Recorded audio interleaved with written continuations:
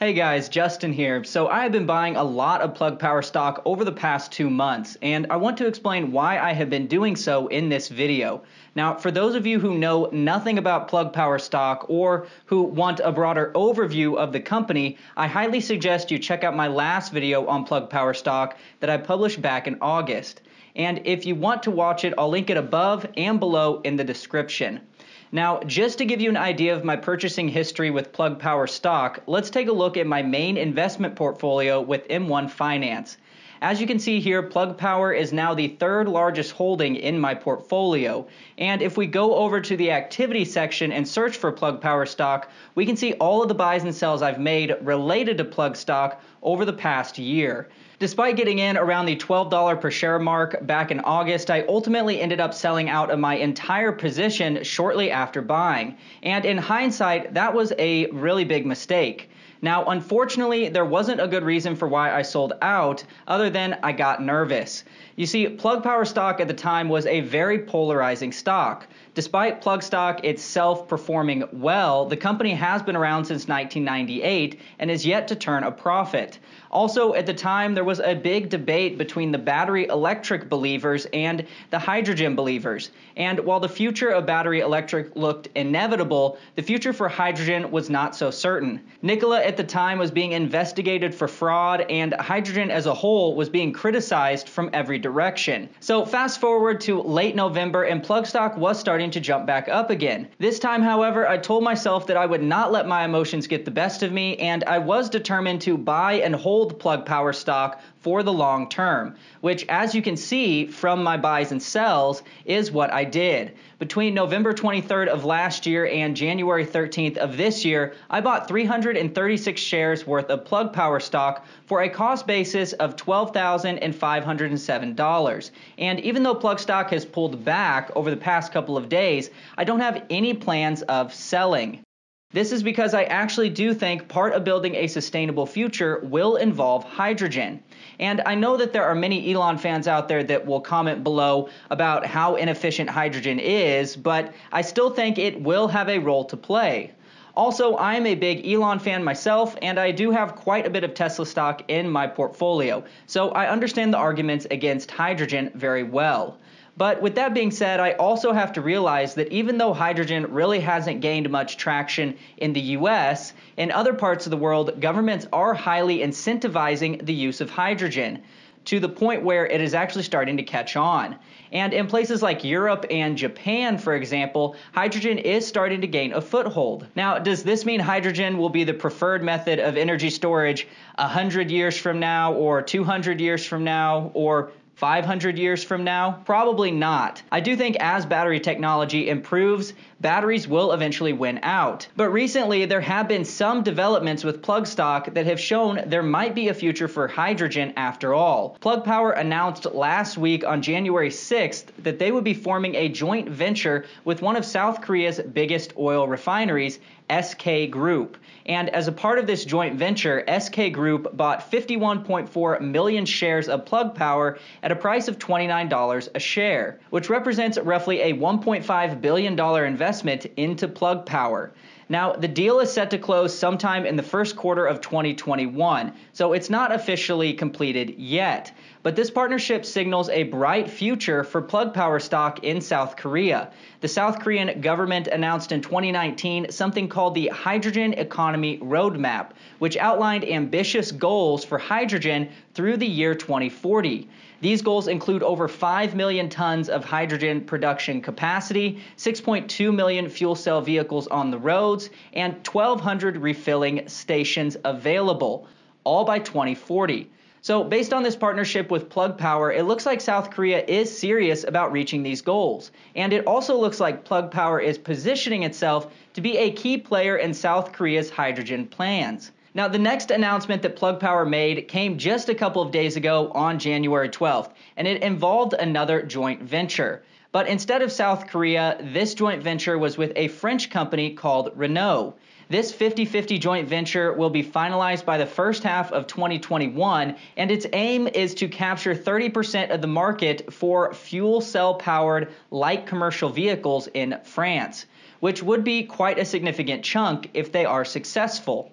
And with Renault as a partner, this is very likely to happen. Analyst Colin Rush calls Renault the number 2 player in the European light commercial vehicle market, and also adds that Renault's ownership positions in Nissan and Mitsubishi represent additional potential avenues of expansion for Plug Power stock. Rush also believes that the initial delivery of fuel cell vehicles that will be manufactured under the partnership will be delivered by either late 2021 or early 2022, which is not very far away. And he also adds that he believes the goal for Plug Power and Renault will be to deliver 500,000 vehicles by 2030. Now, that might not sound like a lot of vehicles, especially compared to what Tesla produces, but so far Plug Power has only sold 40,000 fuel cell units in its entire existence. So if they can get to the point where they are selling 500,000 fuel cell units a year, then that would be a huge increase. Also, Plug Power is currently the largest buyer and user of liquid hydrogen in the world and has built more hydrogen refueling stations than anyone else. So not only does Plug Power bring valuable knowledge to the table in terms of building hydrogen fuel cells, but they also bring a lot of value in terms of building out comprehensive hydrogen solutions. This is what is referred to as a turnkey solution, and it will be a big selling point for Renault as they try to convince customers to buy their new hydrogen-powered vehicles. And if we look at Plug Power's press release, we can see just how important Plug Power's expertise in providing comprehensive hydrogen solutions will be. The press release says that this partnership will create a hydrogen vehicle ecosystem solution company that offers vehicles, hydrogen fueling stations, hydrogen fuel, and services to customers. This comprehensive approach will accelerate the adoption of hydrogen fuel cell vehicles by commercial fleets. So you can clearly see here that Plug Power is providing more value than just manufacturing fuel cells. Also, this highlights a fundamental difference between hydrogen and battery electric. When it comes to battery electric vehicles, the charging infrastructure is really not that complex, meaning many different companies can easily jump in and build out charging stations without much difficulty. However, when it comes to hydrogen refueling stations, things are not as simple. Hydrogen is a volatile compound and it needs to be handled in a safe manner and also stored in a safe manner. So you don't really want anyone coming in and setting it up unless they really know what they are doing. And you also want them to have the right equipment to be able to do it safely. And Plug Power has that knowledge and experience to get the job done. Now, something you have to realize about hydrogen is that even though hydrogen is still more of a niche player in the green energy space, that does not mean that hydrogen will play an insignificant role. Europe is heavily focusing on hydrogen as a key pillar in their green energy plans, and Plug Power is positioning themselves to be the biggest player in this new space. Also, Europe has already put out mandates that will effectively ban the use of diesel-powered vehicles in large cities starting in 2024. So the adoption of hydrogen in countries like Europe is something that will happen sooner rather than later. And I think over the next 4 years, we should see Plug Power continue to come out with new announcements of more partnerships with European companies and companies from other countries as well. And each of these announcements will serve to boost Plug Power stock price. But with all that being said, the big question that investors have right now when it comes to Plug Power stock is it too late to buy shares? And in my opinion, I don't think it is too late. Yes, Plug Power stock has run up tremendously over the last couple of months, and it will most likely pull back from these all-time highs. But I think over the next 5 years, Plug Power stock will be a leader in the hydrogen fuel cell market on a global scale. And I think these new partnerships with South Korea and France are just the beginning for Plug Power as more and more countries double down on their plans to clean up their energy sectors. And hydrogen will play a key role for many countries around the world as they attempt to do this. Also, with the new Biden administration coming into power in the US, hydrogen might even get a boost here in the US as well. Cheap oil will most likely come to an end under the Biden administration as we move away from domestic oil production. And this will in turn make more expensive alternatives like hydrogen look much more appealing. Also, one country we have failed to mention up to this point is Japan.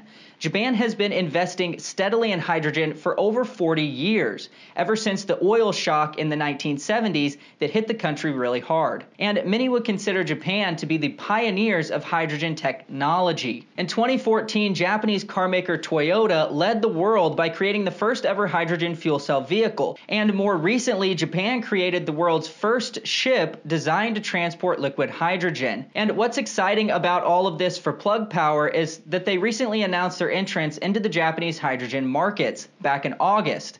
On August 31st, Plug Power put out this press release stating they had delivered their first hydrogen electrolyzer to Japan.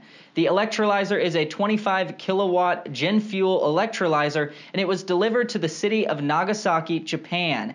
And what is most exciting about this news is that Plug Power, just like Tesla, is starting to execute on their vertical integration strategy.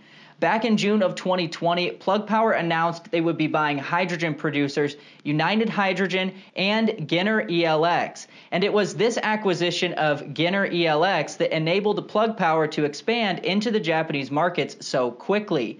You can see here in the press release the importance of the acquisition for Plug Power stock. It says here, a mere 2 months after our acquisition of Giner ELX, a leading company that makes the electrolyzer devices that split water into hydrogen and oxygen, Plug Power has delivered a 25 kilowatt gen fuel electrolyzer to Nagasaki, Japan. This achievement represents the first fruits of Plug Power's vertical acquisition strategy in Asia and promotes the development of a scalable, renewable hydrogen economy. The press release then goes on to say that prior to its acquisition of Giner ELX, Plug Power was known as the leading provider of hydrogen engines and fueling solutions. However, after acquiring the company, Plug Power is now in a position to produce both the hydrogen engines and also the green hydrogen on site to power those engines. Being able to pivot so quickly from acquisition to international deployment testifies to the nimbleness, skill, and leadership of Plug Power's global operations. So to me, this is the most important thing to realize about Plug Power stock as a potential investor. Plug Power is very focused on providing not only the fuel cells, but also the hydrogen itself. And so far, through strategic acquisitions, they have been able to massively raise the value they bring to the table. And it is also starting to pay off. Now, while I have painted a very rosy picture for Plug Power stock, this is a stock that will be subject to big swings in investor sentiment over the coming years.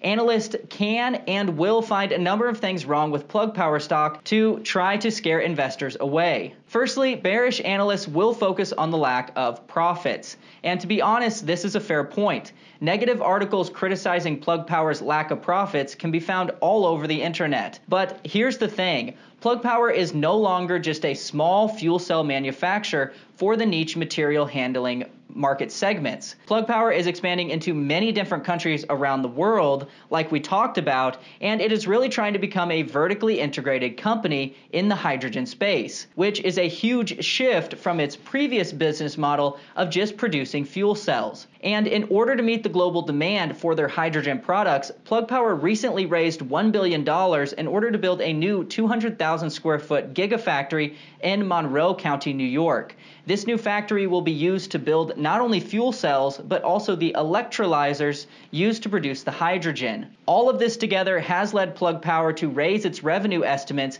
from $1 billion in 2024 up to $1.2 billion in 2024. And some analysts are even predicting net revenues of up to $1.9 billion in 2024. So clearly, this is a stock that I think is at a tipping point when it comes to being able to expand into new markets. And it's capable of delivering a more diverse set of products thanks to the acquisitions it has made. And while I think you are safe to wait to buy Plug Power stock until after it's done falling, I don't think you should wait too long. Otherwise, you could miss out on some very generous long-term returns. So again, as of now, I am not selling any of my shares of Plug Power stock, and I will simply wait for the next uptrend before I continue to buy more shares, which I don't think I will have to wait too long for that to happen. So if you found this video helpful, make sure to hit the subscribe button and also hit that like button. Also, head over to my channel where I have a bunch of other great videos that you might find interesting. And with that, thanks so much for watching, and I'll see you in the next one.